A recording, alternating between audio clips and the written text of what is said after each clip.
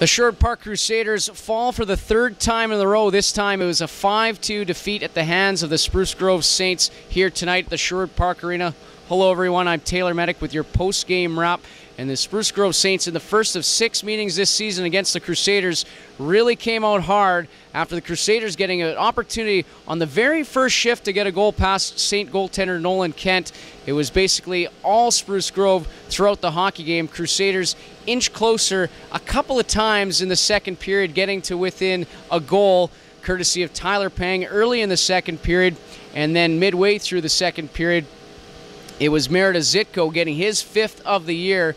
The Crusaders got within one. Once again, that point it was 3-2, but the Saints just run away with things here at the Sherwood Park Arena, winning this one 5-2.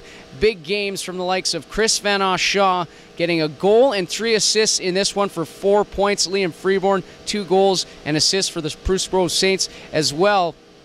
You have Dylan Bourlet getting a multi-point game, as well as Parker Soretsky. So lots to be happy about if you're the Spruce Grove Saints. If you're the Sherwood Park Crusaders, a better outing for Sam Burford, who got the start in goal. 40 saves on 45 shots for Burford. Nolan Kent, however, for the Spruce Grove Saints, a little bit better, only allowing 2 goals on 23 shots. He was solid. The Crusaders maybe did not test Kent enough here tonight against the Spruce Grove Saints. Both teams a combined 0 for 5 on the power play. Crusaders 0 for 2, while the Saints were 0 for 3. It was thought after the Crusaders killed off a 5-on-3 in the first period against the Saints, that could provide momentum. Unfortunately, it did not.